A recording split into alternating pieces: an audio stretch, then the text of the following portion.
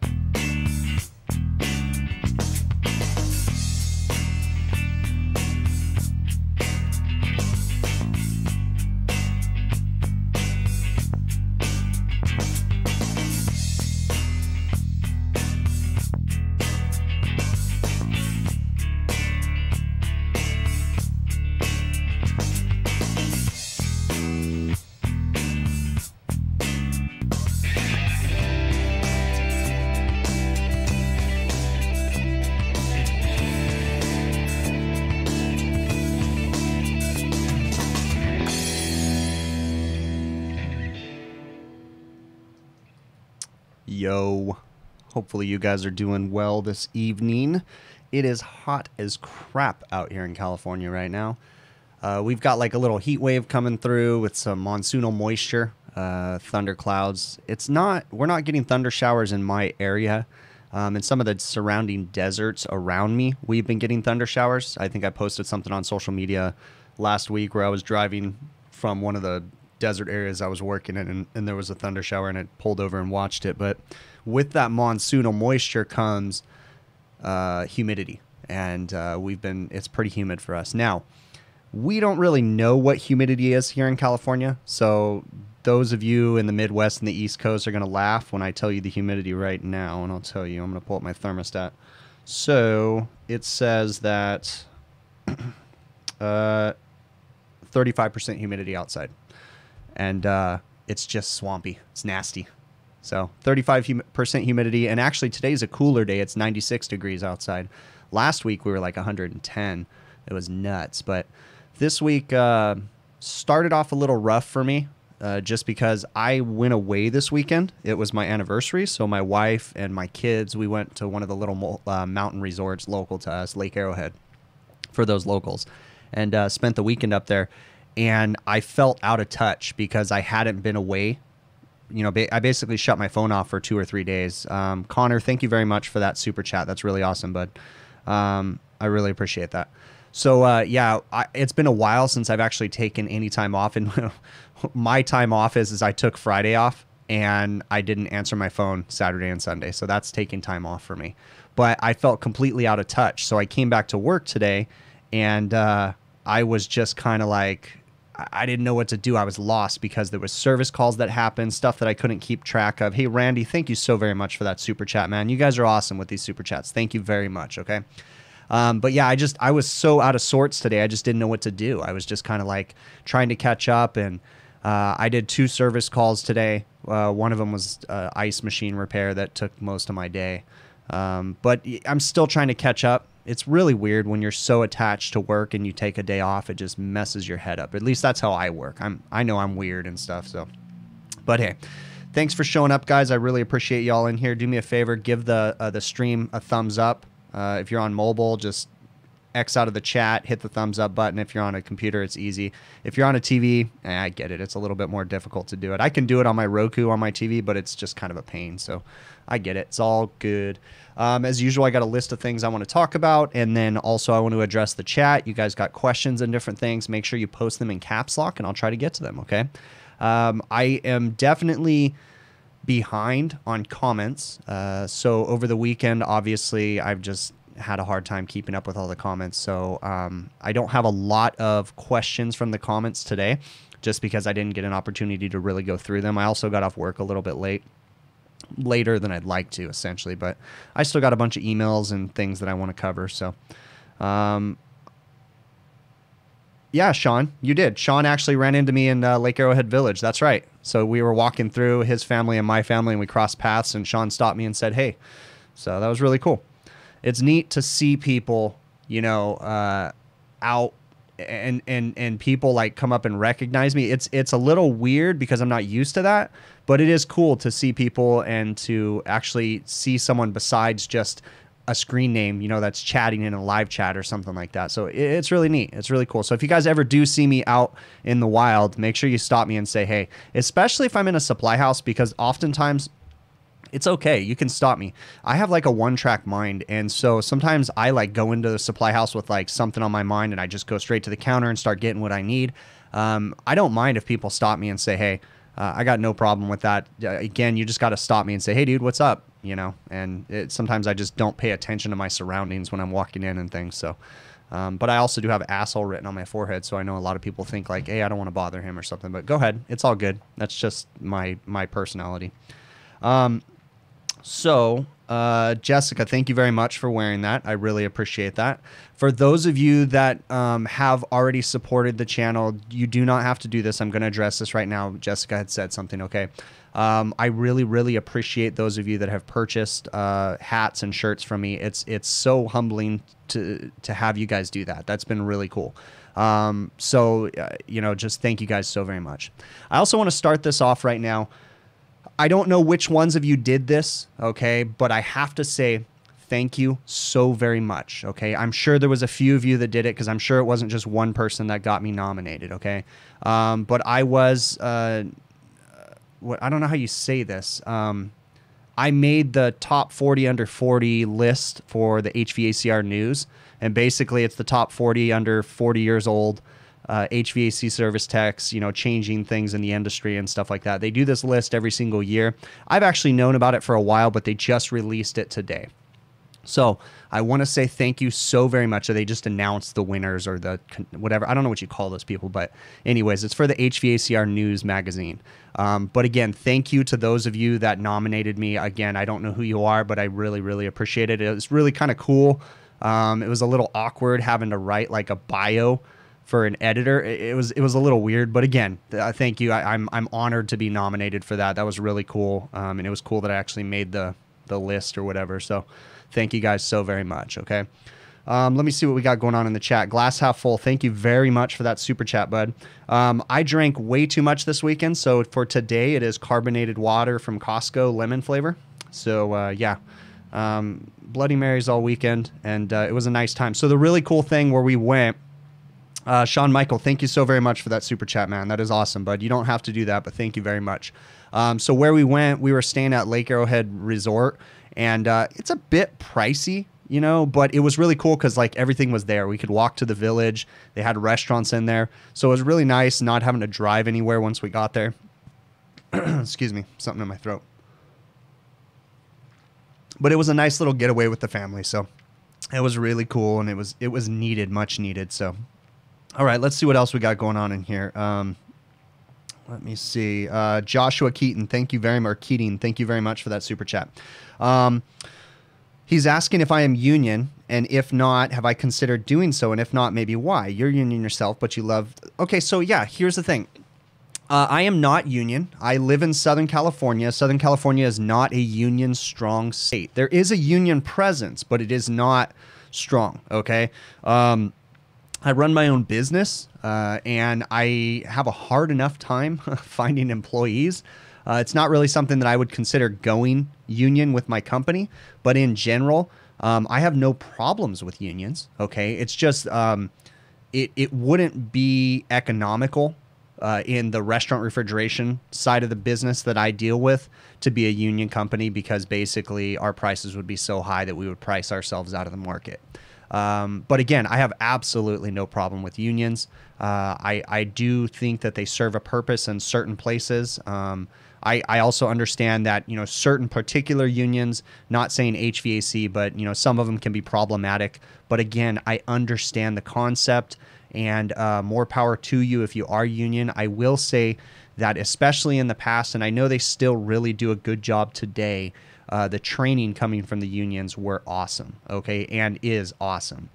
I actually have a buddy that went union recently, my buddy Rudy, and I think about 2 years ago he went union, and he loves it. Every time I ask him, he says it's absolutely great for him and good for him. You know, that is awesome. He loves the company that he works for. But I absolutely support unions. I'm not partial either way. It's just not something that's strong in my area, and dealing with restaurants, I would not be able to stay competitive with that. But yeah, again, nothing against them. So thank you very much for that super chat coming through. All right. And let's see what else we got going on in here. Yeah, Sean, it would be really interesting to see more ammonia on YouTube. My buddy Ulysses Palacios, I believe that's how he pronounces his name, does work on some ammonia stuff, and every once in a while he'll put some clips on Instagram or Facebook or something like that. He doesn't really put them on YouTube very much anymore. He did have a channel. He still has a channel, but there's not really anybody else besides Ulysses, I think, that I've ever seen any ammonia footage whatsoever. So, you know, we're always looking for more. We need more people in the industry to try to help and share their knowledge for sure, because this trade needs help altogether, all the way around. We need more. So definitely anybody that gets an opportunity and can do so, their company's cool with it, I highly suggest that they consider doing stuff on YouTube, because it will definitely help the trade for sure. So, all right, I'm going to put this over here. Let me rearrange my screens here real quick so I can accurately see my list of things to talk about. I kind of, again, I'm a little bit messed up in the head right now because I'm not quite, there we go, that's much better. So everything is back where it's supposed to be. Let me see, any advice on applying for for your first HVACR job? So, you know, for the young people in the trade that want to get into HVAC, I think it's great. Applying for your first job, you need to understand something, especially if you're coming out of trade school. Just because the trade school, because I'm not saying everyone does this, but a lot of trade schools out there feed all kinds of information down your throat saying that you're worth this much money and all this different stuff, and you're going to be making this much and $20, $30 an hour and da-da-da-da-da.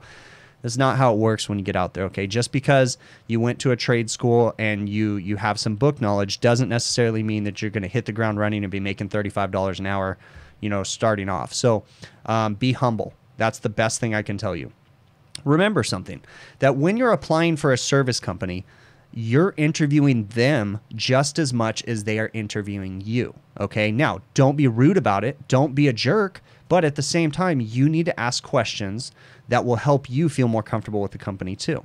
If it's possible, this is getting harder and harder these days. If it's possible, I highly suggest that you ask them to let you do a ride-along with one or two of their service technicians, or maybe even the owner, okay?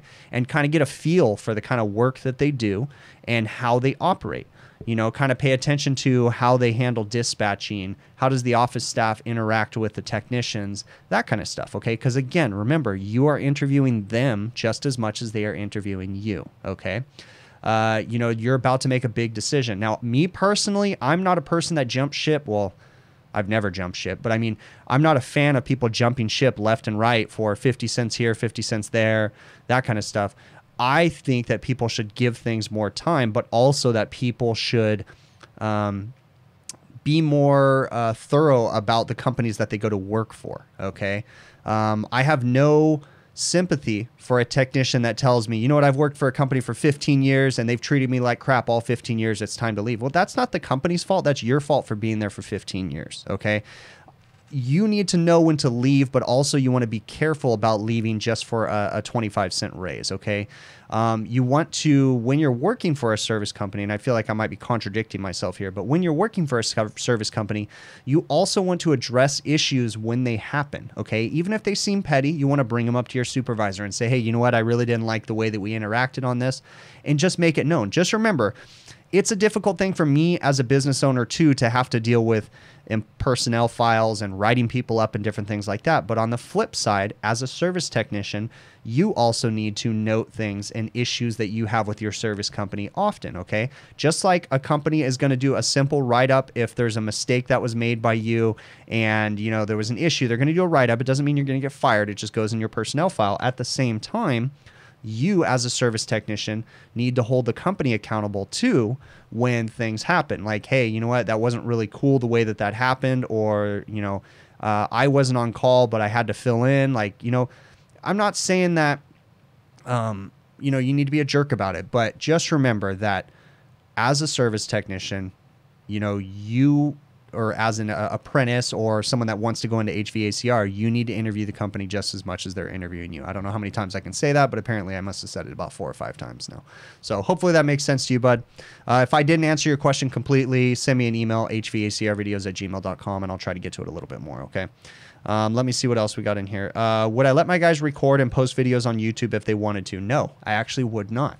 That's a really simple, easy answer. So I actually wrote that in our employee handbook that no, my service technicians are not allowed to record and post videos on social media and or YouTube.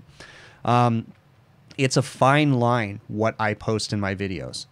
And recently, it was actually kind of a scary thing. Terry, thank you very much for that super chat, man. I really, really appreciate that. So very recently, I had one of my restaurant chains contact me, and it was the facilities director. And he said, hey, bud, so we had a video come across our desk at one of our restaurants, and it was you. And they wanted to know what the deal was. And I about crapped my pants because you can only, well, there's certain businesses that would never approve you to post videos on YouTube. Let's just say that, okay? Because they're giant corporations and lawyers are involved, and there's nobody that's ever going to give you permission because it's a liability nightmare, okay? So said person contacted me, said, hey, you know what? We saw that you had a video, and I was starting to get scared, and I said, yes, that was me. And yes, I do make videos. I make them as a training aid for my employees, and I share them with the public.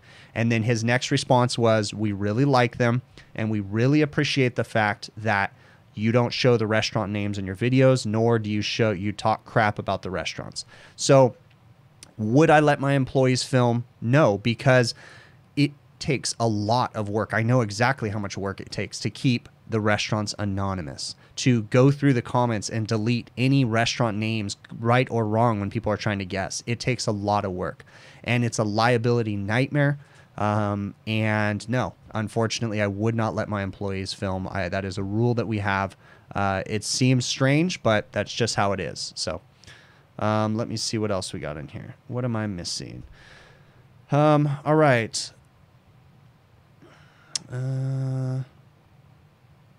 Okay, so when it comes to thermostats and reach-ins, most thermostats are dial from 1 to 9. What exactly do the numbers mean? The numbers don't really mean anything if you don't understand the difference or the differential. Or, no, I wouldn't even say the differential. You know, each thermostat is going to, well, yeah, the differential would be correct. Yeah, each thermostat is going to have a different range. That's the word I'm looking for. So 1 to 9 doesn't mean anything for me. What you need to do is, let's just say you're using a Ronco, I think, oh gosh, an old Ronco A30-261. That was a air sensing cold control, if I remember right. Wow, it's been a long time.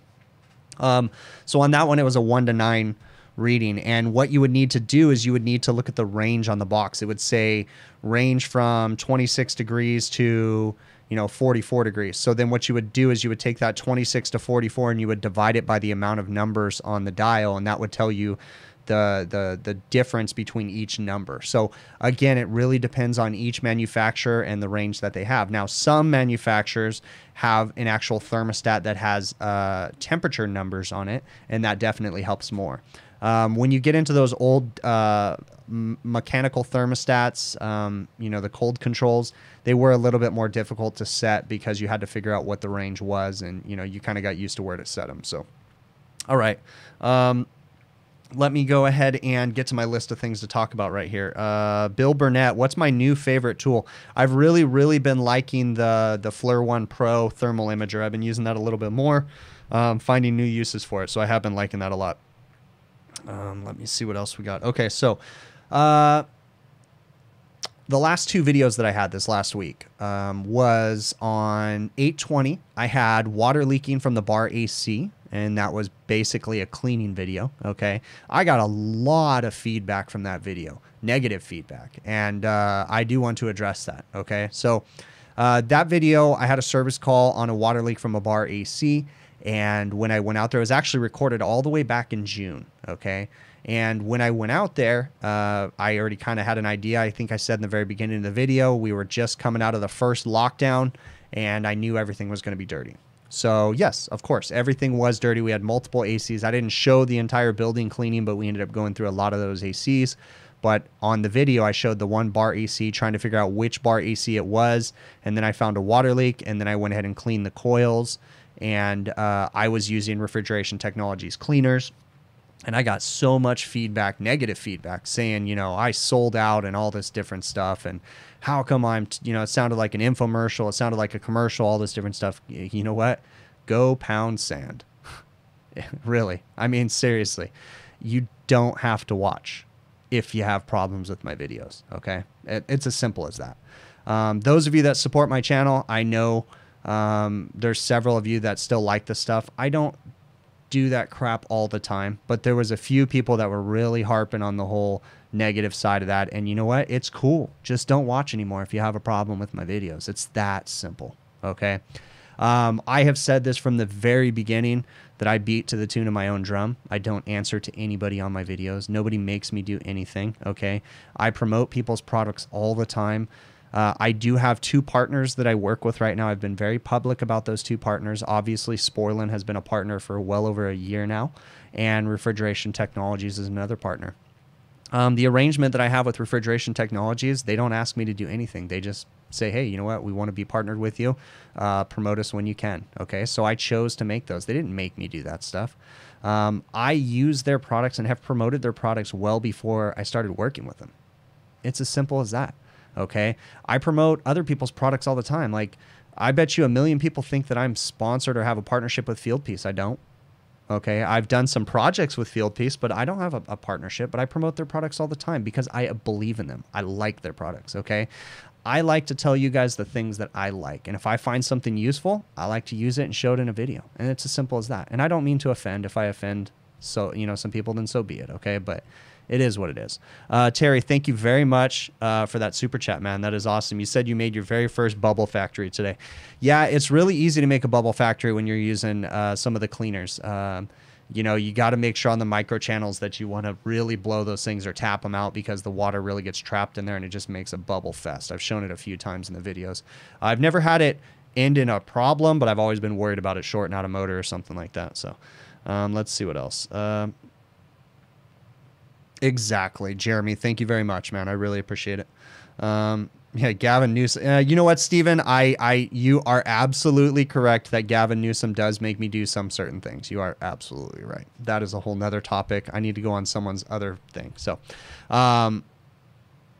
yeah, and that's the thing that I really do like about the Hvacr products is, I like the fact that they're safe, okay, and they don't burn your hands off. Right? I literally had a service technician many years ago that was cleaning condenser coils, and he took some of the blue cleaner, not from Refrigeration Technologies. I'm not going to throw the people under the bus because it is what it is, but he got some of that cleaner on his boot, and his boot had a hole in it, and it got in his sock.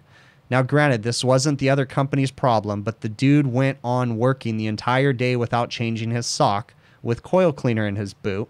He ended up wearing a hole in his foot. and had an infection, and it got into this big old giant thing. It was like a nightmare. Okay. The thing I like about refrigeration technologies is their stuff is safe. Okay. So you still got to use it responsibly, but it's safe stuff. All right. All right. The next video that I had was an emergency walk-in freezer call. That was on 8/23, walk-in freezer with a bad condenser fan motor. So in that video, Scott, thank you very much for that super chat, man. I really appreciate it. And thank you, Scott, for promoting my merch. I really appreciate it. So yes, hats are back in stock, guys.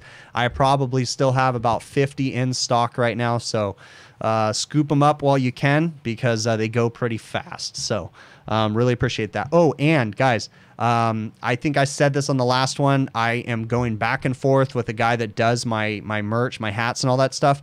And we are working on beanies for the wintertime. So we're starting the process right now. It's going to be a lengthy process. I think I said this last time because I just, he did some artwork for me, and I just approved the artwork. And then he's going to get me samples made of the different artwork designs. There's 3 designs that I potentially will go with of different styles of beanies. So if everything goes good, I'll have samples in a couple weeks, and then hopefully it'll be another couple weeks after that when they got to order them and make them and all that fancy stuff. So, but I don't just order any crap. I like with these hats. When I did these hats, I literally wore this hat for a year before I even released them, because I wanted to make sure it worked out really good. Now the beanies I'm not going to wear for a year, but I am going to order them, make sure that they're good, check out the quality before I release them or anything like that. So keep, that'll be a month or 2 from now, but we'll have those soon. Okay. All right. Let's see what else. Oh yeah, definitely, Ryan. I'll get to that right now. So let me hit this last thing, Ryan. Don't let me forget that question. Okay. So on the emergency walk-in freezer call that I had, I walked up onto the roof and walk-in freezer was down. I was already a little agitated because it was an end of the day service call. Okay. But once I got there, it kind of set my agitation off even more, because we had dirty condensers, bad condenser fan motor on the walk-in cooler, 3 exhaust fans not working. It was just like, ugh, one of those. I think it was even a Friday. I think it might have been, but it was just one of those. No, it wasn't a Friday. I think it was a Wednesday or something, but it was just one of those days where it was hot, you were tired, and then this happened. Guys, I'm human. All right. I got some feedback in there too. And I got to let you guys know, I'm not some person that just doesn't feel emotions, doesn't feel anything. Okay. I get frustrated after a long day and it's really hot and I'm exhausted and I just want to go home, and you get that emergency service call. I get pissed off. I'm real. Okay. It happens. I'm not going to hide that and say that I'm this perfect person that never gets angry. I get angry. Okay. But I don't direct that anger towards the customer. I try as hard as I can to make sure that they don't see my frustration. But yeah, I'll call a friend or reach out to some buddies or call my wife or something and just be like, seriously, this is a call. But at the end of the day, I am thankful that the customer is calling me. Okay. So yes, I do get frustrated, but they could call someone else. It's really easy for them to call someone else. It's simple. They just pick up the phone and call some other company. And then I don't get that work anymore. Okay. So I have to know when to bite the bullet, swallow my pride, and just go out there and do the service call. In that situation, that's what I did. Okay. Now, I did what I could to get them going. Even though I was frustrated, even though I was hot, I walked up there and I had a bad condenser fan motor, blade, and bracket that I didn't have. Okay. I certainly could have opened a supply house, but I was like, why? Why open the supply house when I could literally just hose off that condenser for the night, put a mister on it, and get them through the night? Save the supply house a headache, save myself some time, get home a little bit sooner. Okay, so that's what I did. All right. I got the system operational, then went back and did a full repair on it, cleaned the walk-in cooler next to it, got the exhaust fans repaired, and the customer was happy and thankful that we did all of that. Okay. So there is that fine line of, yes, I get angry at times, but then also knowing when, hey, don't show the customer this anger. You know what? It is what it is. You're never and I've gone down this path before, but you're never going to convince the customer, that they're wrong. What good would come from showing the customer anger? What good is going to come from that? I mean, even if it's like blatant, ridiculous stuff, like what good is going to come from that? None. Okay. Yeah. When you cool down, I think it'd be a good idea if you really, really find the need to have to discuss something with the customer. When things cool down a week later, go have a conversation with them and say, hey, you know what? That was really kind of a bummer. I think this could have been a little bit better. It could have saved you a lot of money if we would have, you would have done maintenances or whatever. Okay. In these times though, right now, ain't no chain restaurants doing maintenances on a regular basis. Okay. We have some that are still doing some, but it's not as thorough as it used to be. Okay. Everybody's pinching pennies right now. So it is what it is. And the way that I look at it is I just got to be thankful for the little bit that I do get. So, all right. Ryan had asked me about, oh shoot, I lost your comment right now, Ryan. Where did it go? Okay.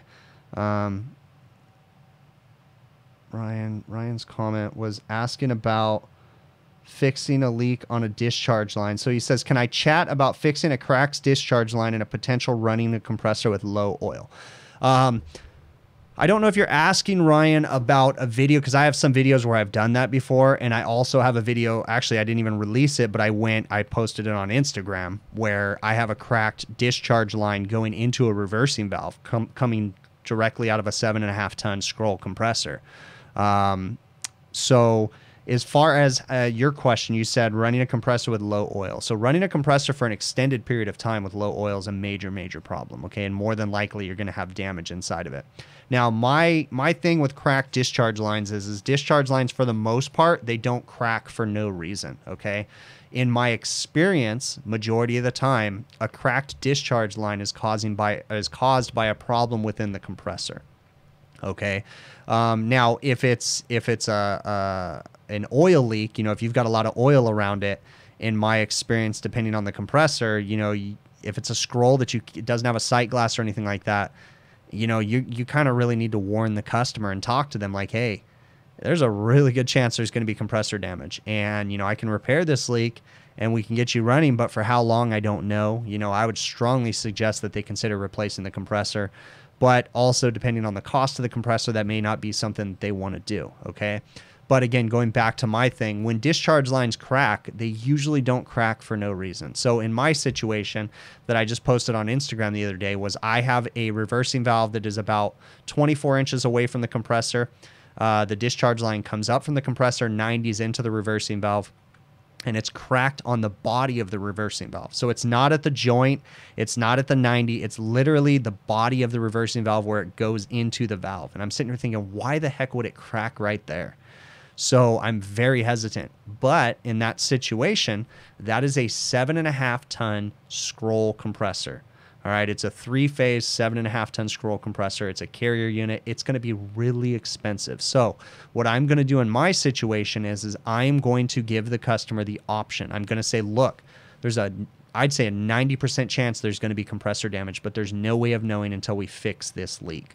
Now, in my situation, the compressor is completely out of gas. That's how big the leak is. I put in I grabbed my refrigerant cylinder to put a chaser in it before I put nitrogen in it. I put about 2 pounds of refrigerant into this 15-ton system, and it was just pissing out of the reversing valve. I was like, okay, there's not even any point, so I can't even run it. So in my situation, I'm going to give some serious disclaimers, okay? But if you have a system that's been running on low oil for a very long time, there's a very good chance that there's compressor damage. Or where did that oil go? Is it all at that crack right there, or is it stuck in the condenser? I mean, oh man, what a headache. Oil loss is always a nightmare when it comes to that stuff. So, have I ever warmed my lunch on my dashboard?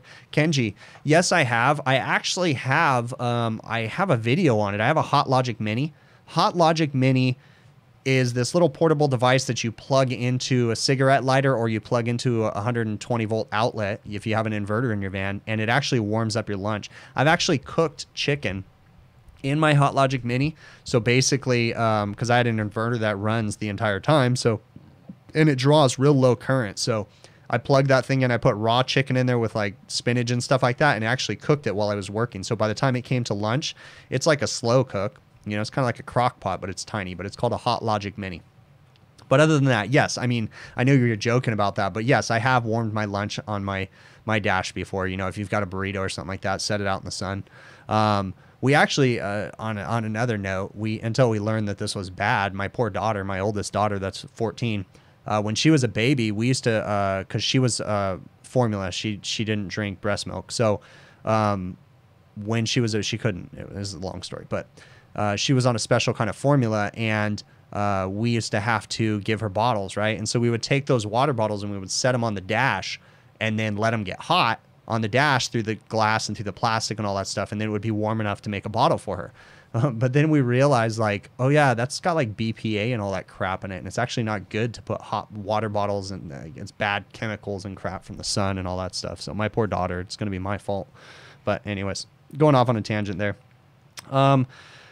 So I'm going to get to my questions here. So Mr. Mechanical had asked me about 448A, and he's asking if I have been using it often, and also how about R32. So I think Mr. Mechanical said he was on the East Coast somewhere, and he said that they're really starting to see a lot of 448A. So here in Southern California, for those of you that don't know, we actually beat to the tune of our own drum here, right? We have all kinds of crazy political views that our government has here. And we actually banned 404A as a new installation, and or basically we banned it on major system retrofits and new installations for walk-in coolers, walk-in freezers I almost think a year and a half ago. So we have been having to find alternative sources. So my choice in refrigerants for medium temp and low temp has been R448A. So I've been using it for about a year and a half now. Not really had any issues. I will say that 448A runs higher discharge line temperatures. So that is something you have to worry about a little bit. But other than that, that's pretty much it. No real issues. It is a high glide refrigerant, but I haven't had a single issue really that I'd say is the refrigerant's fault. Everything's fine. It's just another refrigerant. I understand the pressure temperature chart, and it's as simple as that. As far as R32, no, I have not come across R32. I know that if you're using like Daikin systems on their mini splits and stuff like that, I believe they use R32. I don't. I've used R290 a lot in the refrigeration side. We use that. At least one of my service techs is working on an R290 system 2 to 3 times a week. So we work on that stuff all the time. I'm not afraid of R32. You know, it is what it is. Scott, HVAC Tech, thank you very much for becoming a channel supporter. That is awesome, bud. I really, really appreciate it. Okay. Let me see what else we got in here. Do I work on a negative 80-degree freezer? No, I've never worked on something that cold. So let's see what else we got going on in here. Hey, everybody in the chat, it was Adam's birthday over the weekend, so make sure you wish him a happy birthday. So A-Team Adam right there. Happy birthday, bud. Happy belated birthday. All right, let's see what else we got. Dale asks about PM. Let me see. I sometimes have some comments on my list of stuff to talk about here. So, oh, this is a great question that Dale had emailed me on. Okay, so Dale had emailed me saying, hey, you know what? He was kind of curious about preventative maintenances. So in his situation, what's happening is his company has, the way he wrote his email is they're not getting mad at him, but he can tell that they're getting frustrated at how much time he spends on his preventative maintenances. Okay, so according to his email, they give him a checklist of things that they want him to go through, and basically he's saying that in order for him to get through that list properly, it's been taking him a lot more time than they want him to take. And he's kind of curious about how I would deal with that, what I feel about that. And that's a great question. Okay, so when it comes to me, right, I have a preventative maintenance checklist that I go through, okay? But I realize that to fully go through that preventative maintenance checklist, the customer typically doesn't want to pay for it.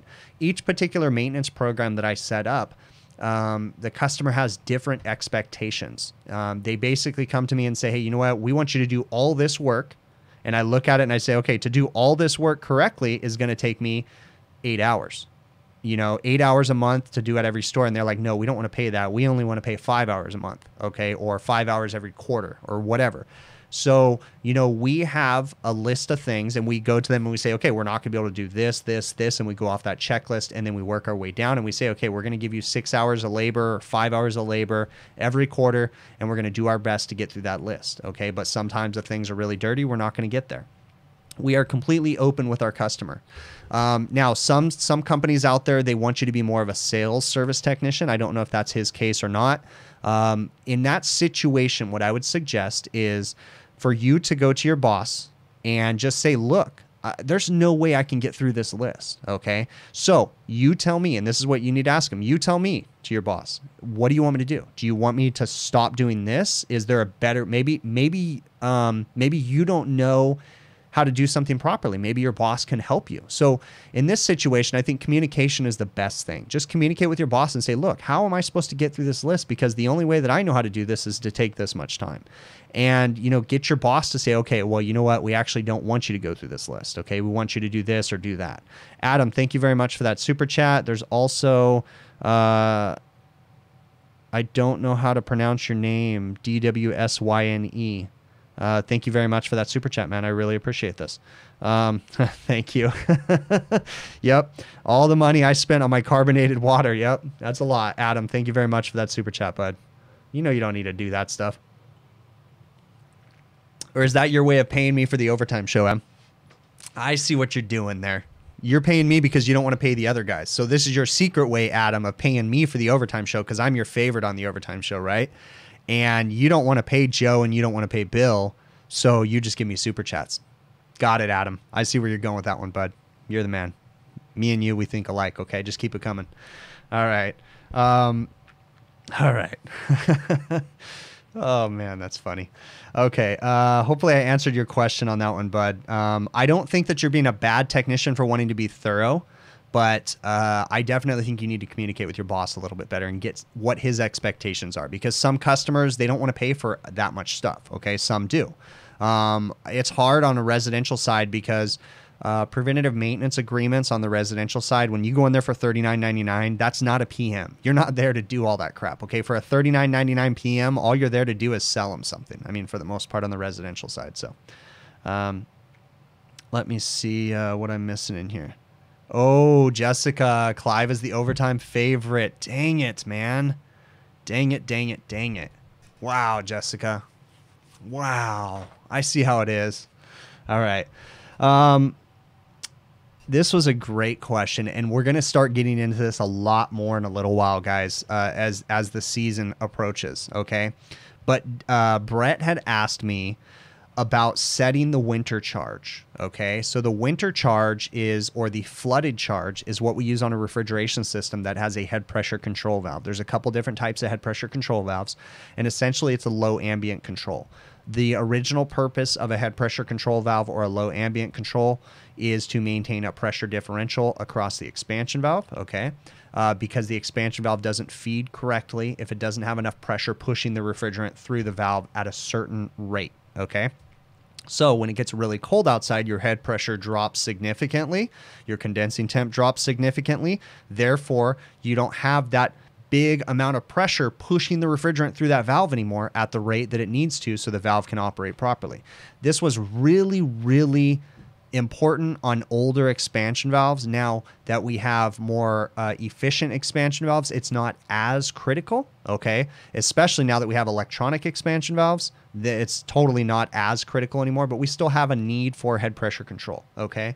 So with that being said, when you have a head pressure control valve, you have to have a certain amount of refrigerant in the system, the flooded charge, because what happens is when that head pressure control valve bypasses, what it actually does is it backs the refrigerant up into the condenser.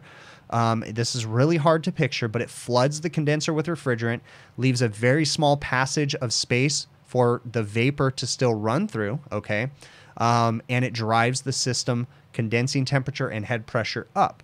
Now, in order to properly do that, you have to have the winter charge or the flooded charge, the extra refrigerant, just sitting in the system waiting. That refrigerant sits in the system all year long. So in the summertime, when that head pressure control valve is not operating, it's just sitting in that receiver, just sitting there waiting, okay? But then all of a sudden when the temperatures drop, boom, and the head pressure control valve floods, all that refrigerant is inside there. So what's the proper way to set the refrigerant charge on a head pressure control valve system or flooded charge, okay? The best way is to lean on the manufacturer of the equipment and ask them what the proper amount of refrigerant is. Now, there's a problem in that, right? The next best way is to use Sporlan's 90-30-1 service bulletin. Just Google Sporlan 90-30-1. And you'll get the Sporlan recommended method of charging a system with a head pressure control valve. But the Sporlan method only works for a tube and fin condenser. It will not work for a microchannel condenser, okay? The third way is an old school method, and that is to fill the system up with the maximum amount of refrigerant, assuming what you're doing actually is you're assuming that the system was properly designed from day one. If the system was properly designed from day one, then the receiver and the condenser are big enough to handle that extra flooded charge, okay? With that being said, if you put the maximum amount of refrigerant that system can safely hold, which is about 80% of the condenser when it's pumped down, then you know that you can't have any more refrigerant in the system, and you're making an assumption that that is enough to make the system work, okay?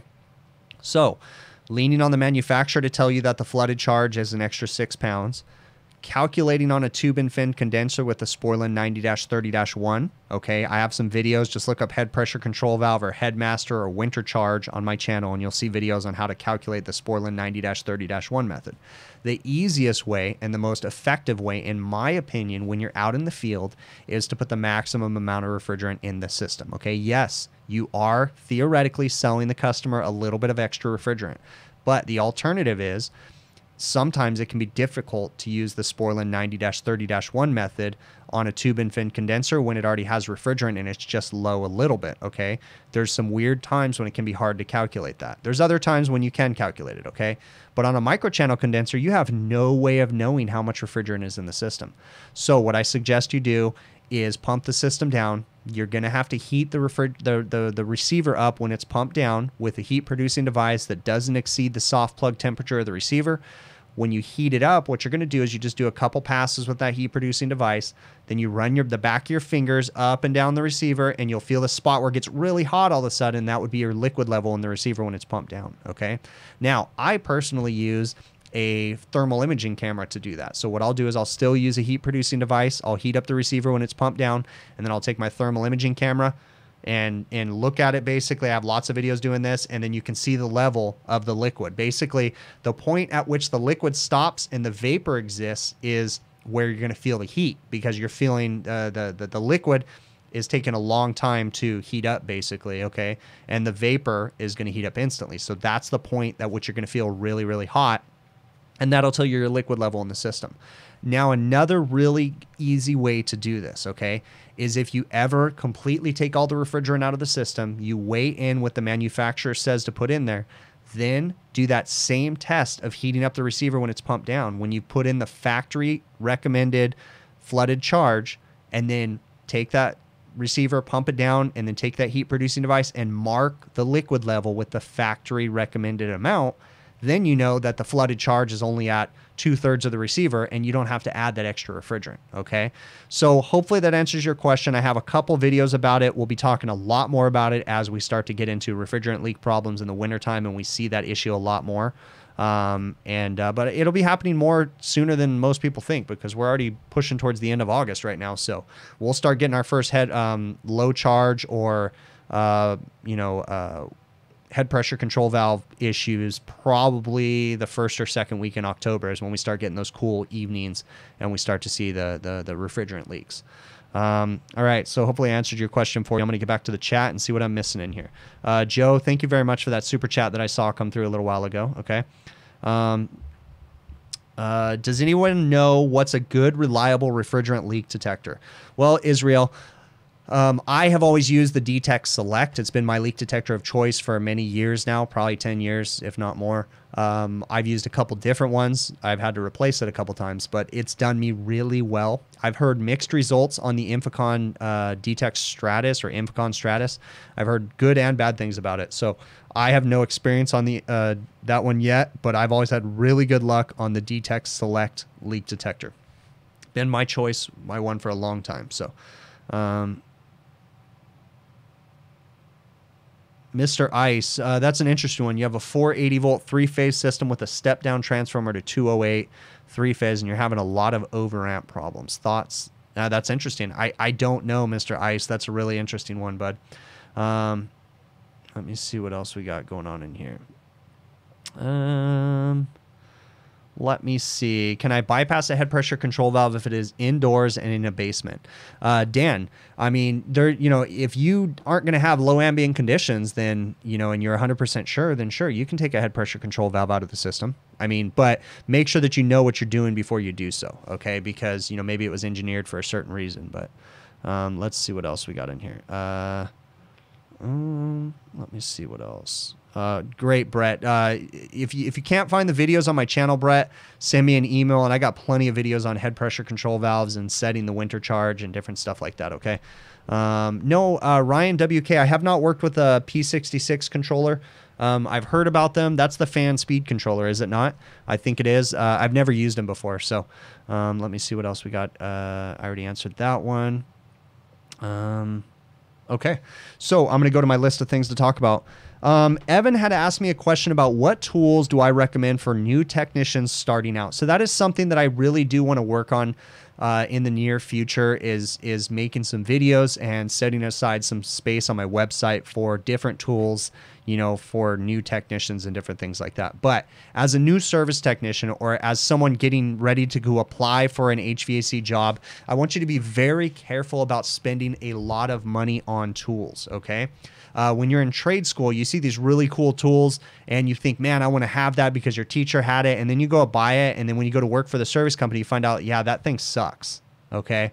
What I would suggest is be very, start putting money aside. Okay. But don't go blow your wad on a bunch of tools, because when you get to work, you're going to realize, hey, I don't even need half this crap. Like, I had a guy that used to work for me. He was an apprentice and he came to work for me.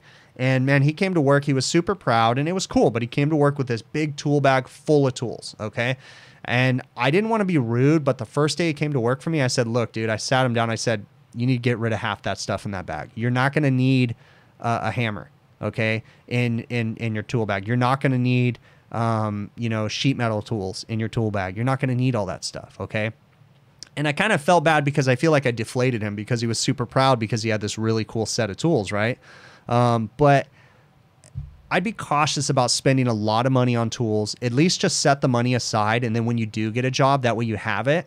And then, you know, you can talk to the people you're going to work for and find out the tools that you're going to need. Okay. I mean, basic tools for a service technician is, you know, a 6-in-1 screwdriver, a couple crescent wrenches, you know, some wire cutters, some wire strippers, some channel locks, and, you know, a set of service gauges and a nice digital meter, you know. But you don't need to go buy the $1,200 gauges. You don't need to go buy the $1,200 digital meter. I mean, you know, but don't buy the cheapest Harbor Freight crap, okay?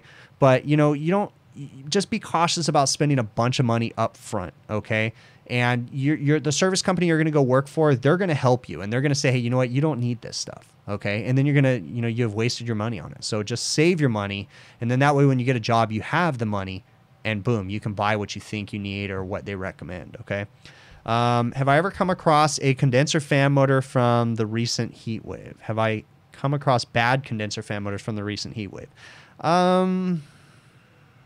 Yeah, I mean, I've had fan motors fail. I wouldn't say it was because of the heat wave, but yeah, I wouldn't blame it on the heat wave, no.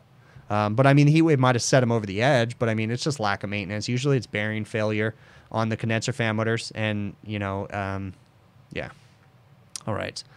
Let me see what else we got in here. Apparently we have a chat douche. Good job, moderators, on the chat douche. Getting rid of the chat douche. You guys are the best moderators ever. All right. You know, the funny thing is my moderator paid me. Go figure that. Adam, as a moderator, you have to pay me. Keep paying me, Adam. You got to pay me because you're my moderator. All right. Let's see what else. Being an HVAC technician is expensive, but you also don't want to spend the money on the wrong things. Okay. So what is a good replacement for R12? 409 is very expensive. 580 a drum. R12, I use 409A. I mean, I don't know what else to tell you. There's hot shots and different other flavors of different things, but I have always been a 409A fan. It's worked beautifully for me. Don't have any issues with it. You know, if you have no other options, I mean, you can go back with R12. You can still get R12, but it's probably more expensive than 409A. So let's see what else. What else we got in here? Okay, I'm going to get to my list of things. I laughed in the moderator's face. Yeah. All right. Did I ever work on a 744 systems? No. 744. I always get mixed up. Is that ammonia or is that water? 717 is water. 744 is ammonia. No, I've never worked on that. I think it is. I could be wrong, though. All right. Let's see what else. Frank asked about basic troubleshooting videos, and this is a great thing. Okay, I want to address this right now too. So first off, let me read Frank's question. So Frank had asked me about basic troubleshooting videos so I can create for an end user. So not for a service technician, but an end user can use to inform their service tech before the service tech comes out to try to help the service tech be more prepared for the service calls. Okay, so let's start this off. In my last video, at the end of my video, I made sure that I addressed the whole DIY thing, okay? I am not a DIY channel, nor will I ever be a DIY channel, okay? Do it yourself. What I mean is I don't want to make videos that will allow business owners to try to repair their own equipment and not have to call a service technician, okay? I want to be careful when I say that though, okay? Because I'm not trying to be a jerk about it, all right? I don't ever want to take another service technician's job. Terry, thank you very much for that super chat, man. I really, really appreciate it, okay? Let's see, opening back up on your stores, but equipment, what's back on unemployment? Oh, yeah. So I am not a DIY channel, but I also am sympathetic to people and do understand that there is some very intuitive people that will clean their own equipment, okay? I don't make my videos for those people, but I realize that some people can watch certain aspects of my videos and realize, hey, I can just hose that off. But you have to be careful and you have to understand. And that's why I don't make DIY videos, because there's some simple things that I may show in my videos, but they actually might be quite dangerous, like hosing off a condenser. Did someone see me turn it off? You know, I mean, there's electrocution that can happen. There's, you know, opening a panel and there's a condenser fan blade right there and they reach in to grab the capacitor and they get their hand stuck in there, okay? That's not good. So that's why I don't want to become a DIY channel. But at the same time, I already, with my existing service customers, try to walk my customers through service calls before I even go out as a courtesy to them, okay? So would I consider making videos that give people things that they can check before they call service technicians? It's an interesting idea, but it is a very gray area. I don't know if I quite want to go there. What I would consider doing is making some videos that basically explain in layman's terms the basic principles of refrigeration and air conditioning maybe, but I don't know if I would make videos that give troubleshooting steps, okay? What I would suggest is ask your service contractor, because like I said, I do that for my existing customers already. When my customer calls me and says, hey, my walk-in freezer's not working, we might spend 10 to 15 minutes on the phone before I dispatch a service technician. I said, hey, did you check the circuit breakers? No. Did you get a delivery today? Yeah. Why don't you go check the circuit breaker real quick? Come back, you know what? Circuit breaker was off. Was it off or was it tripped? It was off. And then I'll ask him, do you know the difference between tripped? Yeah. Okay, so it was off. You just flipped it on and that was it. Yeah. Okay. Well, maybe they just got a delivery and maybe someone left it off. I just did a service for my customer because they appreciate the fact that I walked them through those steps and eliminated an unnecessary service call. Did I just lose money for my company? Theoretically, yes. Because, you know, if I was looking for the quick buck, I could have sent a service technician out there to spend 2 hours after we reset the breaker and then go through the entire system. I could have done that, okay? But it could be just something as simple as the breaker was turned off because the cooks did what they were supposed to do when they were loading the box for 2 hours. They shut the breaker off and then someone forgot to turn it back on. Okay. So I already do that with my customers. So I really don't know if it's my place to make videos that tell people to do all that stuff, or if they just need to find a contractor that's willing to walk them through basic troubleshooting steps. I think it's probably best to leave that up to the contractor because, and while I realize that telling the customer to check certain circuit breakers or different things is a good thing, at the same time, it takes the service company out of the picture and doesn't let the service company in on some valuable information. So if I know that my customer called me and said, hey, you know what? Last week, I found the circuit breaker tripped for my air conditioner and I reset it, okay? And then they called me again 2 weeks later and they said, you know what? I found the circuit breaker tripped again, but I reset it. First off, I would tell them, if you've ever reset a circuit breaker, I tell my customers, don't ever reset it more than once. If you reset a circuit breaker, which I don't really tell them to do, you only get one shot. If it trips again, don't do it again. But what I'm saying is if I had a customer that called me and kept me in the loop and said, hey, you know what? I checked this, I checked that, the breaker was tripped, it helps me as a service technician, okay? So there's a fine line there between making that video for my channel and taking the other service company out of the picture. I don't know. I'm kind of torn on that one, and I'd have to think about that a little bit more. But all right, let's see what else. What am I missing? How can I check to see if a tandem compressor is efficient in terms of good or bad valves? If it's a scroll compressor, you got to lean on the manufacturer of that particular compressor. As far as a semi-hermetic, you're not going to see very many tandem semi-hermetics, I don't think. But if, I mean, you might see some, but if it's a tandem semi-hermetic, you can do a valve test on the compressor. But if it's a scroll or a reciprocating compressor, you're going to have to lean on the manufacturer, test the compression ratio, find out what a good compression ratio is according to the manufacturer. So you're really going to need to lean on the manufacturer to find that out. Let me see what else. Molly, thank you very much for that super chat. Why does 410A cause so many leaks? It doesn't. 410A doesn't cause the leaks. Leaks happen because of improper installation, poor manufacturing. 410A just happens to have higher pressures, so leaks are more prevalent when you have inefficiency in the manufacturing process, in crappy copper, in the brazing materials. So it's not 410's fault. 410 is not a bad refrigerant. It runs under higher pressures, so we have to do a better job of manufacturing, installing, and maintaining equipment. That may be why people think they see more leaks in 410A, just because it runs higher pressures, you know, but it's not a bad refrigerant at all. Let me see what else.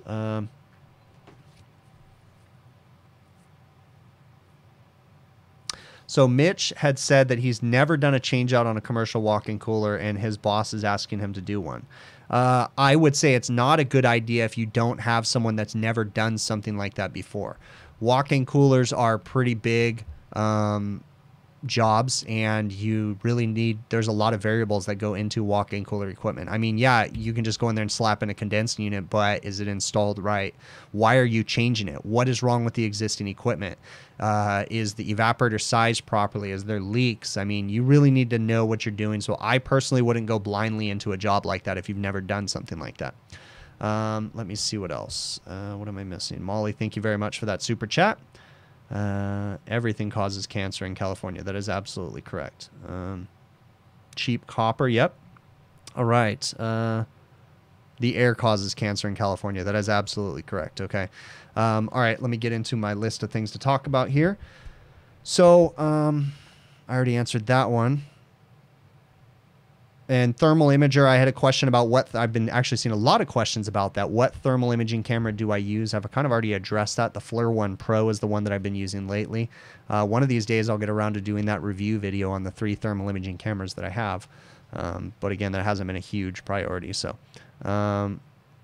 Dave Johnson asked, where has Molly been the last month?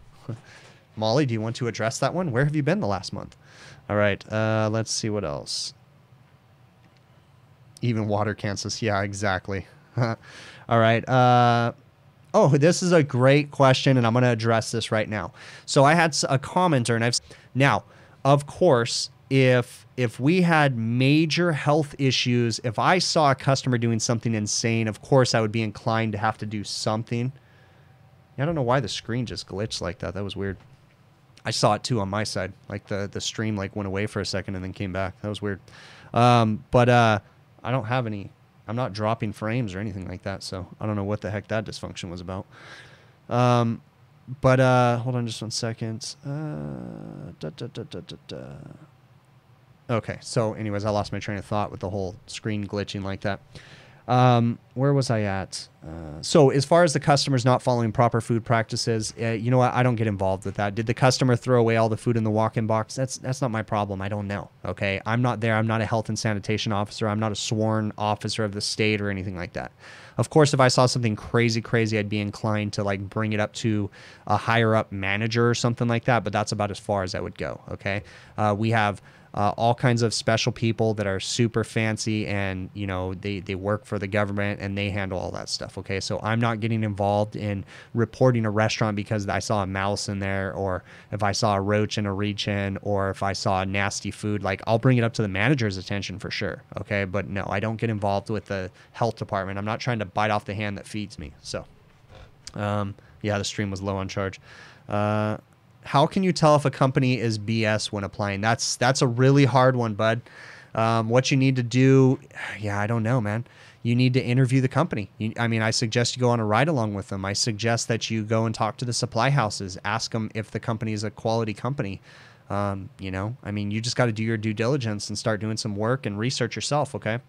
Let me see what else. How did I start getting clients when I started my business? So Charlie, so my dad actually started this business, and I kind of partnered with him probably about 10 years ago, and we run it together now. But my dad, his first customer, he started working for someone else, and he made contacts. And when he left that company, he had new contacts and started working with them, and then built his reputation up. Probably our second customer that we ever had as a company, we still have as a customer today. And this business was started in 1989. So we've had some of the same customers for all that time, just by being honest and, you know, being forthcoming with the customer. We don't advertise. We've been lucky enough to just be honest. And when managers leave a restaurant, they take us with us to another restaurant, and it builds our reputation and just moves on. When would it be a good time to leave a job? You would assume before summer season. Mr. Green. Well, as a business owner, I would appreciate as much notice as possible. And, you know, but you need to make the best decision for you and your family. As far as, you know, before summer, I mean, that's a hard one. You know, that's a real hard one. You know, I would suggest you send me an email to hvacrvideos@gmail.com. I can try to address that a little bit more. Dylan, do I spend any money on advertising? No, it is all word of mouth for us. We're lucky enough in that case. What is my take on spin flare and swages? I've never used the spin flare. I use the spin swage, and it's cool, but the spin swage is never makes a perfect swage. It's always a little crooked. If you don't hold the drill perfectly straight, it makes it crooked. So in that respect, I don't think I would ever trust the spin flare, because if you don't get it perfectly straight, then how's that going to work right for a flare? So I have a flaring tool. It's an old Yellow Jacket flaring tool I've had forever. It works great. It's been my go-to, and that's what I use. So I use the spin swage, but not the spin flare. Was there a service call that both condenser fan motors were going bad on the same unit? Yeah, I've had actually I had a service call. One of my guys went on a service call over the weekend, and he had 2 bad condenser fan motors at the same time. So yeah, it happens all the time. Most of the time, it's not both bad at the same time. It's one's been bad for a while, and the other one finally took a crap too. So, you know, in my recent video, I used a mister on my wand, or essentially a sprinkler, right, to hose down a condenser to get them through the night. And someone had asked a comment, and they made a good point. They said, hey, wait a minute. Because someone had asked me, I think in my last live stream or one of the previous live streams, what I thought about these misting devices for residential air conditioning systems. And you know, there's these things on Facebook and whatever, and it's these chinguses you put on your air conditioner, and it has a sprinkler timer, and it turns on a sprinkler, you know, and mists your air conditioner to drop the condensing temp and all that stuff. And someone had asked my opinion on that, and they said, and I basically told them, hell no, not in California. We have such hard water, the calcium deposits would eat that condenser alive, and it would just ruin it. So then that same person said, hey, but you use a mister to get someone through the night. Well, it's one thing putting a mister on a condenser overnight versus leaving it on for months at a time, okay? Not very much calcium is going to build up on that condenser overnight, okay?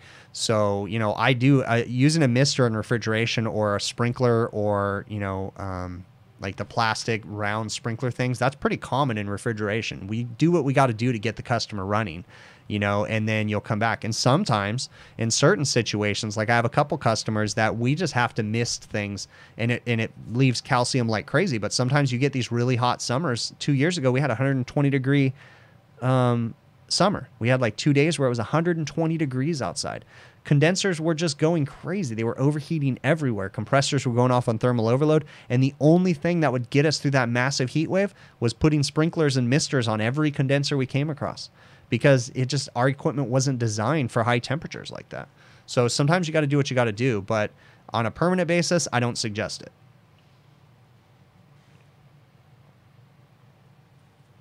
All right. What else? What else we got in here? Is R32 being phased out? I have no idea, Molly. Not that I know of, though. Let's see what else. Chingus. Yes, Jessica. Chingus. For those, I get so many So many questions. It kind of makes me laugh because I have a bunch of funky phrases. Just like Dave. Dave has some awesome phrases that I even find myself saying, you know, after hearing Dave, multiple offender and pluggo buggo and different things like that, right? I'm talking about NorCal Dave. If you guys don't already know, go check out his YouTube channel. He's flipping awesome. I don't know if any of the moderators can possibly post Dave's YouTube channel link in here. Excuse me. If you could post Dave's YouTube channel link, that would be awesome. But yeah, NorCal has some funny stuff. But anyways, I have some weird phrases that I use too. And Chingus is one of them. Chingus basically is a word to describe something that at the moment I can't think of the name of it. Anytime there's just something that's like, oh man, what's that thing called? It's called a Chingus, you know? There's another phrase that you use, Jesus clip. Jesus clip is like, it's a clip.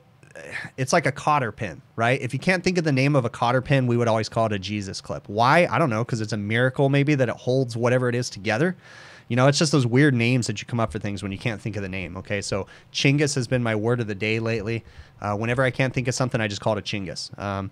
I live in a primarily Hispanic neighborhood, and, you know, that's like slang California Spanish. Chinga, Chingus. I think it even has some bad meanings too. Different things, but there's, yeah, whatever. All right. Let's see what else. All right. I think that's pretty much it on my list. So how to troubleshoot. So this was a question that I had, and I don't understand. Yeah, I don't know about that one. So why don't you guys ask me some questions in the chat? I'll try to get to them right now. Make sure you put your questions in caps lock, and I'll try to get to them. Okay, guys? So throw them in the chat, and I'll try to address them real quick.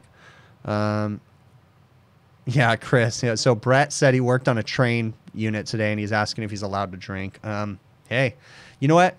So people ask me all the time, like, what's my favorite unit? What unit do I hate? I was just having this conversation with a manager today because I was working on an isomatic ice machine. I'm not a fan of isomatic ice machines, but I was explaining to the manager, it's not that I think they're a bad machine, in all honesty. I just don't work on them enough to be super comfortable with them. In that same retrospect, when I'm working on package units, I don't work on train equipment very much. And in all honesty, to be completely fair, I don't completely understand train's control system, okay? I've never completely understood it, and it's probably simply because I don't spend enough time trying to figure it out, okay? I don't work on very many train package units, therefore I'm not as comfortable with them. I think that we all tend to say, oh, we hate these. I'm not a fan of York package units, okay? But, you know, if I worked on them every day, it probably wouldn't be a big deal. But I work on Linux package units all the time, Carrier package units all the time, Manitowoc ice machines, Chirac reach-ins, Delfield reach-ins. They all have their own pain in the ass things that they do, but I'm just used to them, so it's not that big of a deal, you know? But yeah, I mean, if I had to work on train package units all day and I was getting my head, you know, my head hurt and all that stuff, sure, I'd want to drink when I got home too. So let's see what else. How many technicians do I have currently, and do I have an install side? No, William, I'm a very small service company. I have 4 trucks on the road, including my own. So I have 3 service technicians that work for me. No, we do not have an install team. We all do the same work. Just started trade school. How often am I doing high-level math on the job? Wilfredo. Sorry if I butchered your name.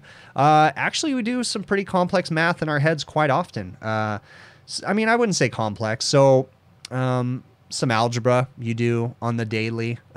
You'll do some figuring out superheat subcooling in your head. You know, yeah, we have digital gauges that do it for us, but oftentimes you have to know when things are inaccurate.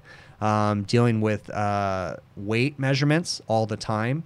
BTU conversions, finding out how many tons this unit has, BTU capacity, different stuff like that. So you are doing mathematical calculations in your head, but a lot of the times you have a calculator you can do too. So preference VFD or ECM, both of them suck if they don't have proper power conditioning for sure.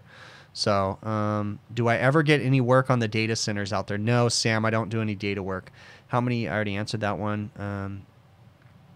Am I in Southern California or Northern? I'm in Southern California, so my service company is in Riverside, California. Pros and cons of package unit versus split for residential use. I mean, both of them are going to have ductwork in the attic. I really don't have a preference. Package units typically look ugly when they're on the roof. They make your roof line look like crap. I imagine that if you can install a package unit on the ground and it's in a well-ventilated area, it'd probably be awesome, because your potential for refrigerant leaks in the attic would be better, or, you know, lower, but you would just have a longer ductwork run. Yeah, I mean, I really don't have a preference either way. Let me see what else we got in here. Is there any updates on the walk-in freezer with the oil-logged evaporator coil? John Deere. No, customers still, they've just been trucking along, really haven't had any complaints about it. I'm sure that we'll get another call here in a couple weeks or a couple months. But no, I haven't even had to go out and de-ice it recently either. It's still running to this day. So let me see. Will I be doing more schematic breakdowns? Yeah, sure. I'll try to do it more and more. Winter polo shirts coming. You know, funny enough, I actually had a mock-up for a polo shirt, but it's just not something that I think I can bring all the sizes in. So right now, I just do these ones. For those of you that just came in here, I am working on, or that just came in, I am working with my designer right now for some beanies. So we're going to, currently right now, tentatively, I'm going to have 3 different designs for beanies. I'm not going to reveal what they look like yet, but we're working on those ones. So those will be coming. Hopefully by the winter time, we'll have those ready. It's a process of getting samples and mock-ups and all that crap, but we are working on it. So right now, we just simply have the hats and the shirts, and we have plenty of the large, extra large hats on the website right now at hvacrvideos.com. So jump on them before we completely run out again.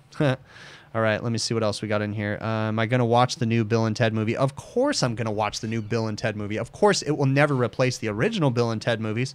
Those were my jams when they first came out. I think I saw them both in the movie theater when they came out. But yeah, no, I'm going to watch the new one for sure. All right. Can I see up server? No, you cannot, Brian M.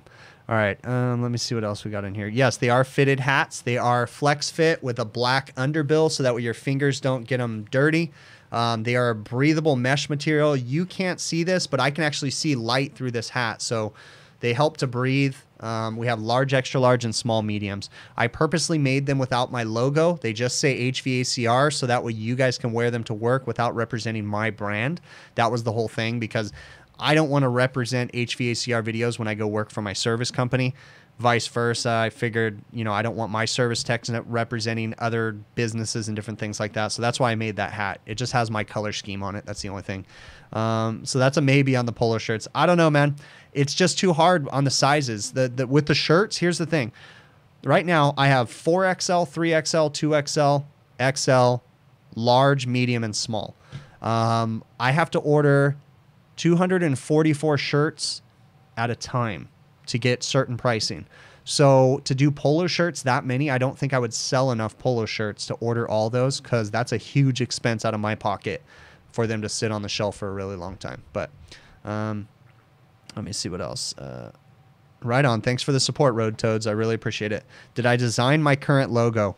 I did not personally design it. I had a lot of help in designing that. My cousin actually helped me, and then I had someone refine it and different. It's been kind of evolved, but no, I did not design it, but I did have like creative help, you know, making sure like, hey, this is what I want it to look like and that kind of stuff. So let me see what else we got in here.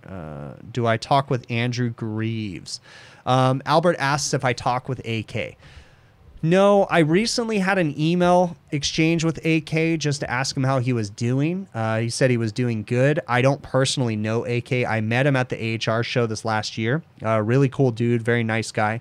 But no, I don't talk with him on a regular. I did have an email exchange with him recently, and he said he's been pretty busy at work, but just not really doing, he just kind of changed his path and not really doing the YouTube stuff right now. I don't know if he'll ever do it again, but you know, I can't really answer for him. So thank you very much for that super chat. I really appreciate it. Where can you get trained education for work in the LA area? You have some experience?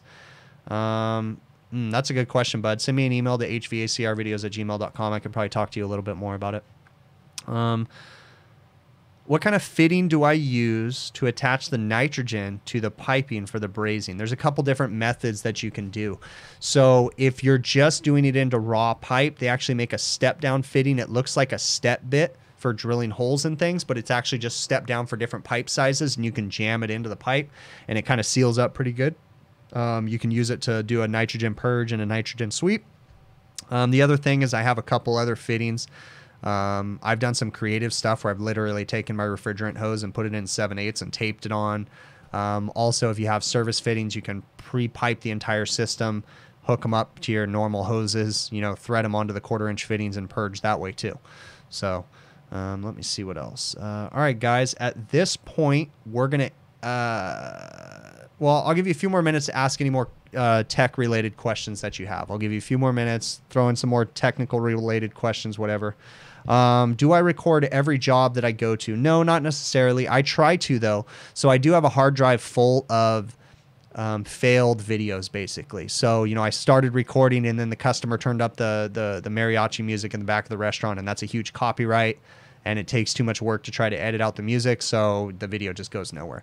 But I try to film everything, even if I know it's going to turn into a good video or not. That way I have stuff to fall back on. I have quite a backlog of footage. Some things that are a little bit harder to edit, so therefore they may take a while, you know, or I may not ever turn them into a video, and then some easy stuff. Let me see what else. My thoughts on the train duct calculator. Rich, I mean, you know, it really depends. I'm not a huge design person, okay, but I do have an understanding on static pressures and friction rates and different things like that, okay? The biggest problem with duct calculators is majority of them out there are not for flex duct. And in California, 90% of our equipment is flex duct, okay? The flow rates on flex duct is totally different. And Rich, I know you know this, but I'm just saying this for the stream. The flow rates on flex are totally different. A lot of people have designed systems in the past using a non-flex duct calculator and then just use flex duct. So if it said to use 12-inch duct, well, that's with no insulation, you know, not flex basically, and it, you know, it just becomes a problem. So my thoughts on the train duct calculator, honestly, I've never used the train duct calculator. I have a couple of them sitting in my office. I've never had the need to use them because, again, I'm not a huge design person. The few systems that I have designed, I've used RightSoft for, and they've basically been my own home, my office, my mom's house, and someone else's, another friend's house where I did, you know, a whole system change out. And basically I just used RightSoft, did a box load calculation, and, you know, found my flow rates and set the house up that way. So I never actually used a duct calculator. Let me see what else we got in here. Can I go over pay scale on what a beginner all the way up to lead pay should be? Frank, the problem with that is it changes from every place. I mean, here in Southern California, an apprentice can probably start out at $18 to $19 an hour. An advanced level service technician working in restaurants and stuff like that can probably make $35 an hour.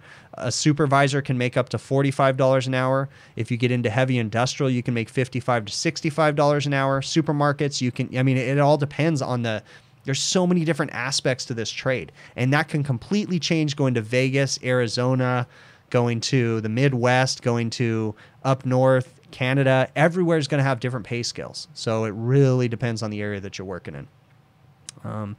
How do I troubleshoot a semi-hermetic compressor shutting off and it's... Oh, okay, so I remember that question, Brent. I saw that on my thing. So how do you troubleshoot a semi-hermetic compressor that's shutting off and it's not on high or low pressure? Well, okay, so there's some holes in your question there. First off, is it single phase or three phase? Does it have correct voltage going to the compressor? Okay. What is causing the compressor to shut off? Is it off on thermal overload? So is the thermal overload working correctly? Okay. If the thermal overload is working correctly, then you have an issue with compressor cooling. Okay.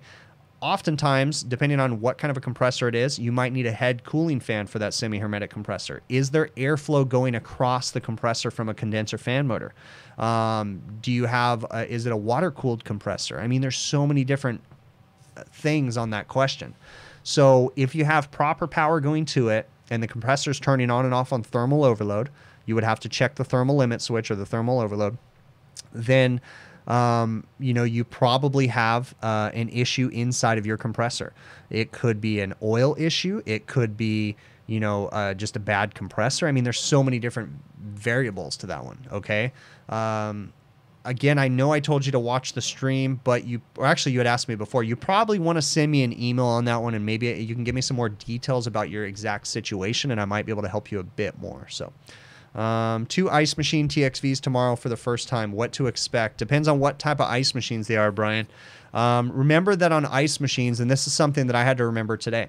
Most ice machines, if they are remote ice machines, you need to do 3-point recoveries. So when you're recovering all the refrigerant out of the machine, you need to hook onto 3 different points. Oftentimes, there's several check valves and solenoid valves that if you power down the machine and you just simply hook up to the high and the low side, there's still going to be refrigerant trapped in the machine between a check valve and a solenoid valve or different things like that.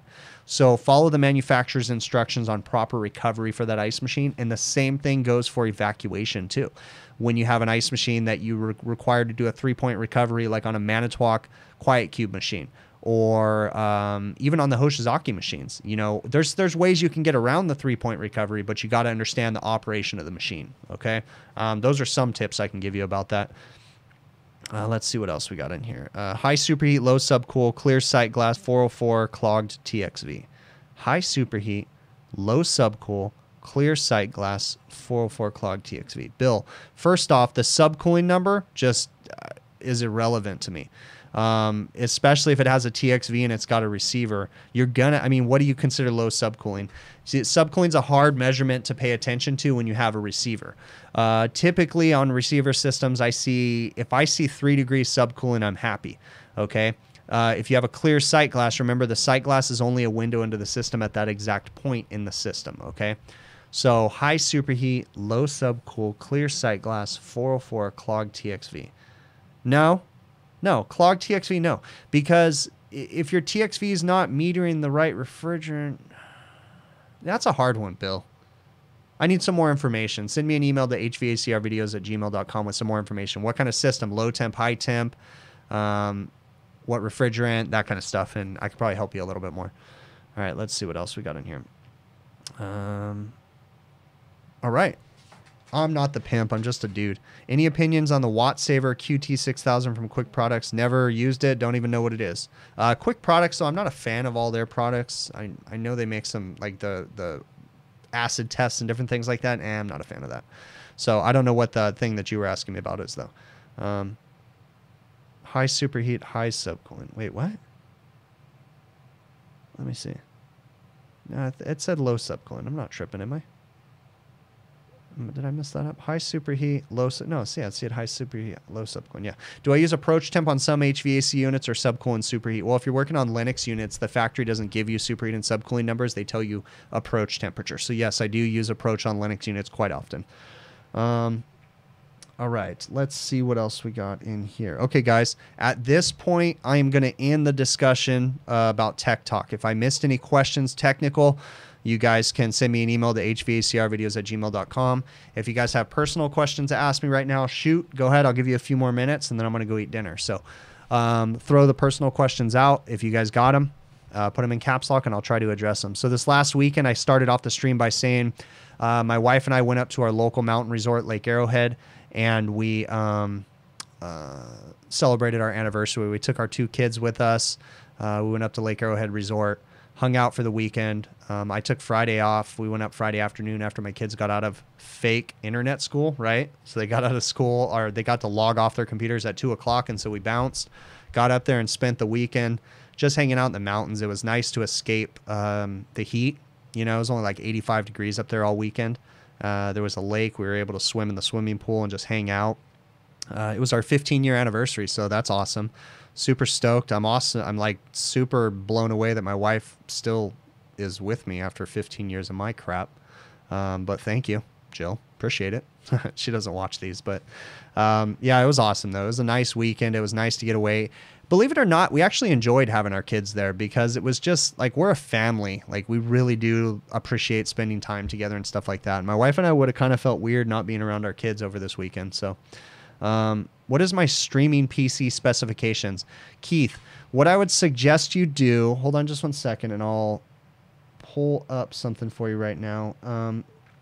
Keith, if you're interested in my PC specs, I'm going to post a link to the Discord server. My PC specs are posted in the Discord server. If you can't find them, just ask anybody in the Discord server, and they'll direct you. Ask one of the mods. They have my PC specs that I do for streaming. So I don't remember them, to be honest with you.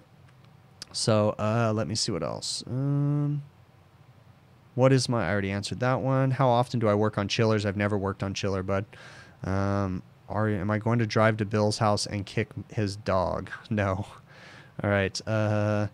What's the smartwatch that I wear? It's the Galaxy Active 2, or the Samsung Active 2. It's the bigger active watch. Nothing fancy. 26 years. Congrats, Rich. Pineapple pizza, Samuel. You're the man, dude. I'm going to say this right now. Pineapple, jalapenos, tomatoes, and onions are the best thing on pizza ever. Right there. That is the perfect pizza. Put some bacon on there too, and it's even better. But pineapple definitely belongs on pizza. For the haters, just... you're dead to me. Okay? Pineapple's the best.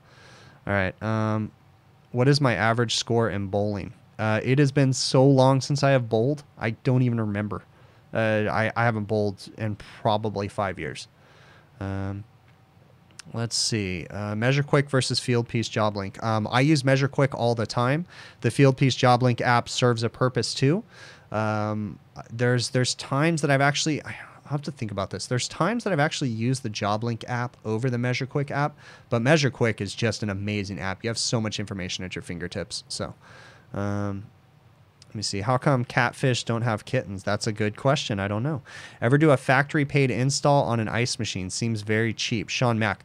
No, I hate doing warranty work. I hate factory work because they never pay correctly. They're always jerks about that. So I'd rather them give that work to some other people. I mean, if I was completely dead, I would take it, but I hate doing warranty work. The only reason why I do warranty work as it is because my customers like demand that I do it. To do their service work, they ask that I do their warranty work too. So,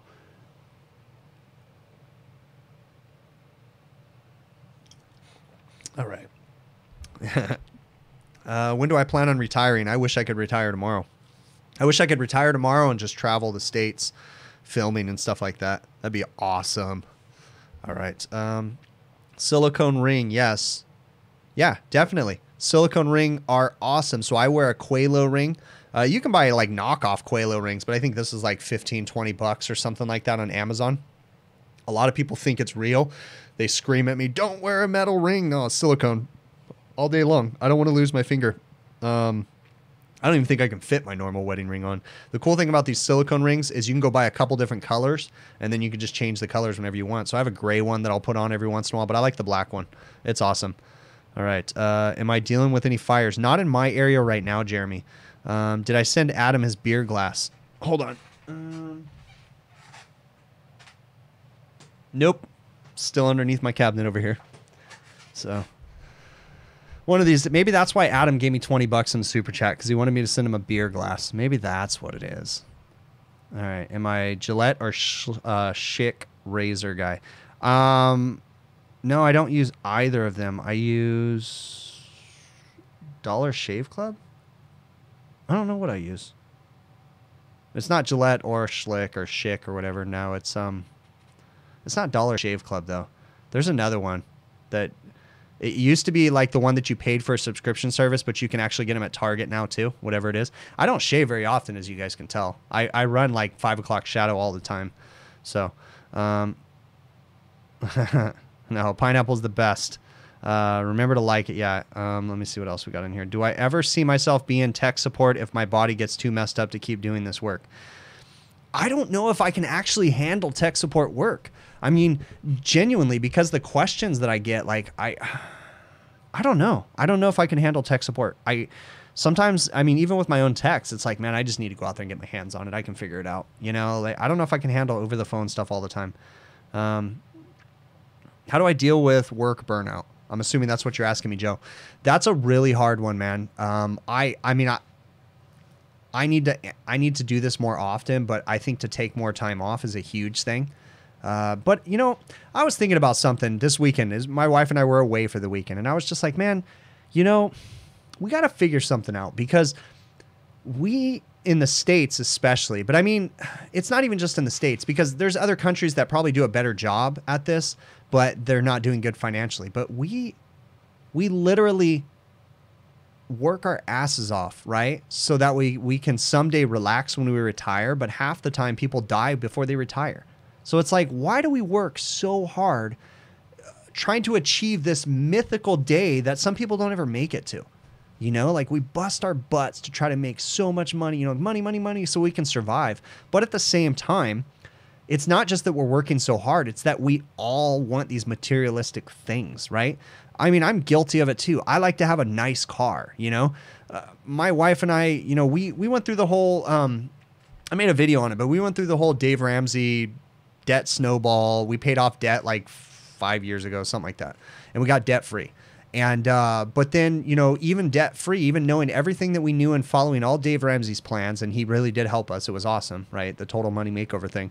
But, even getting through that, we still, when we wanted a new car, we went and financed a new car because I wanted something nice. I wanted my wife to drive a nice whatever, you know, she drives a Honda. And it's like, I wanted her to have a nice family car.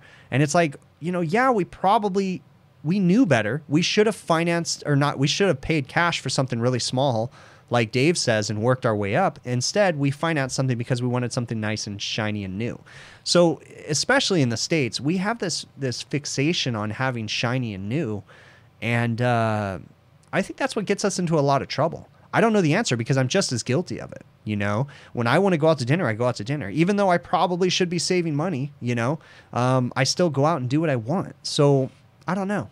I kind of was thinking this weekend. It's like, man, I work so hard, you know, thinking of this day that I can retire. And it's like, why can't I live now and just continue to work, but have a blast now? You get what I'm saying? Like, I really wish that we could just chill out and have fun now and not be so obsessed or so needed. You know, it sucks that at my service company, I have to be there every single day to make everything flow smoothly. And if I'm not, everything falls apart. And it's like, man, that sucks. You know, I really wish that we could just live more. You know, I don't know. I don't know the answer to that. It's just a nightmare. So, all right. No, my wife doesn't drive a BMW. So, will it fix your looks? Yeah, money makeover. Work for living, not living for work. But it's so hard to do that. So yeah. You guys, the comments are funny. Oh man. Have I used Firefox before, by the way? Thank you for the HVAC overtime shirt. John Deere fan, right on it. Adam probably sent you that shirt. Don't thank me for it. Have I used Firefox? Yeah, I've used it, but I'm a Google Chrome person. So what's that on the top right of my organizer? That is a hermetic compressor analyzer. So essentially, it's got a bunch of switches and capacitors in it, and you're able to test starting components. It's kind of an antiquated tool. I mean, it still serves a purpose, but it's rather large. I can pretty much do the same thing that can do with a universal start cap, a universal run cap, a set of jumpers, and a meter. But that definitely, I learned on that. That was my compressor analyzer. And then the one small one next to it is just another form of a compressor analyzer. That's a Annie is what that is. Okay. Tech life, we have no life. Yeah, I want to live a little bit more. So it's better to live rich than die rich. That's so true, Rich. It definitely is. I mean, I don't know. I don't know the answer to it. I definitely want to enjoy life more though. And I feel like with the stress and stuff that I go through, the anxiety that I have and all that stuff and the anger and, you know, I just get so angry sometimes and stuff. And I just feel like that's taking my life away every single time that happens. And is it worth it? Like, am I being stressed and angry about everything so that way I'm not going to be here 10 years from now, 15 years, 20 years, 30 years from now? Like, you know, I don't know. I hate the fact that we all look forward to retirement. It's if you think about it, that's just a weird thing. Like, I look forward to retirement. I wish that we could just look forward to now and, you know, and just work and, you know, but we're just, I don't know. I don't know the answer to it. It's a mess. So, do I think I could show? No, I'm not going to show a gun on my stream. No, never mind. Love what I do every day and the rest of the day takes care of itself. That's true. Have some of my customers got behind on paying invoices. Sean, yeah, I mean, we have some customers that are a little bit behind on paying invoices, but they're doing good for the most part. So I'm not too worried about it. But we definitely have given them a bigger grace period since the whole virus thing and stuff like that. Most of our customers have gone to like from 30-day net to like 60-day. We had one try to push us to 90, but we said no to that. So, yeah. All right. Well, how do I look forward to now? How do I look forward to now? Yeah, I don't know. How do you? I mean, we need to. We need to look forward to now. I know that's contradictory, right? It doesn't make sense, but we're always looking forward to the future. No. I mean, we need to live today. That's what I want to do. Now I need to get into that mindset. I need to follow that. I need to do it. But I don't know how. What other state would I consider living in? Oh my gosh, the states that I would consider living in. So I would consider, keep on keeping on. That's right. I would consider living anywhere but California. I mean, that's the truth. I'm a country boy. If I could live in the country, if I could live where there's no neighbors, in a nice house, of course, on a plot of land with a lake on it, where I could just fish and have fun. But at the same time, my family loves the weather in California. They would not do good in the snow. They would not do good in the cold. They would not do good in consistent rain. My family loves California. And, I mean, there's things about California that I like, too. I like the fact that I don't have to go to work when it's and put on a damn snowsuit. My winter is 50 degrees here in California. So, you know, but I could certainly see myself living in another place with lots of trees, a lake, you know, and I'd be extremely happy. So, but I would not be happy in the fact that I wouldn't have my family with me, or they would be miserable. You know what I'm saying? So, yeah, it's all good. Texas, yeah, I don't know if I'm a Texas country boy because Texas is hot. Texas is dry. You know, maybe living in a mountain community or something, but nah, I'm not a Texas person. Not really.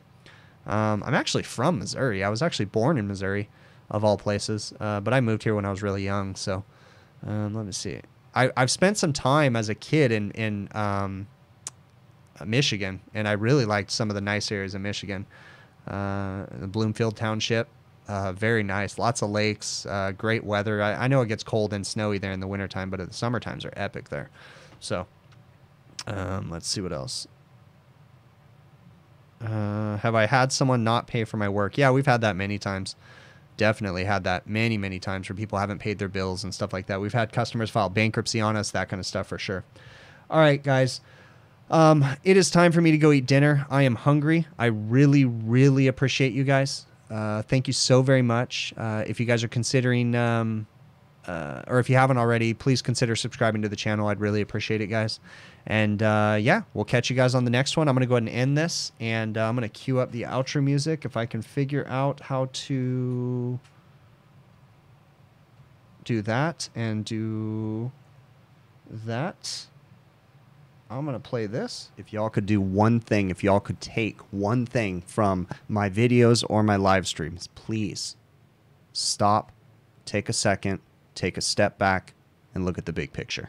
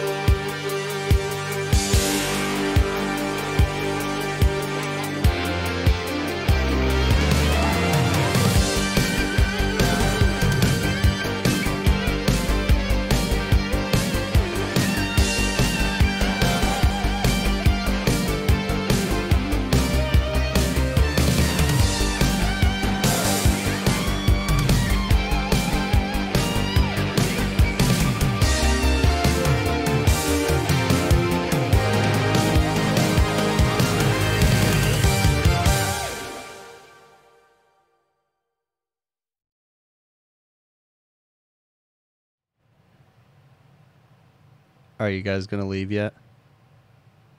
You really shouldn't be here anymore. You guys kind of need to leave. Because, yeah.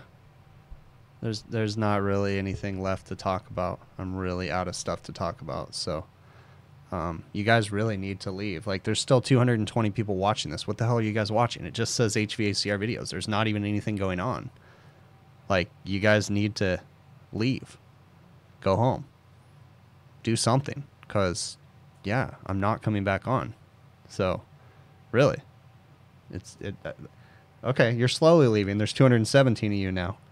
So you need to start moving, though. Like 216. Okay, yeah, but make that move along a little bit faster, guys. So it's time to, you know, keep going. Keep that number going down. All right, keep going down.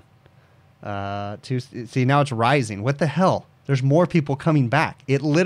I wonder how long I could keep just this stupid screen on with nothing and people just come in here. Like, okay, there we go. Now we're dropping. 213. Finally, you guys are leaving. There's 213 you now. Keep going. Keep it going down. Come on. All right, for real, I'm ending this because I'm hungry and I'm out. Peace.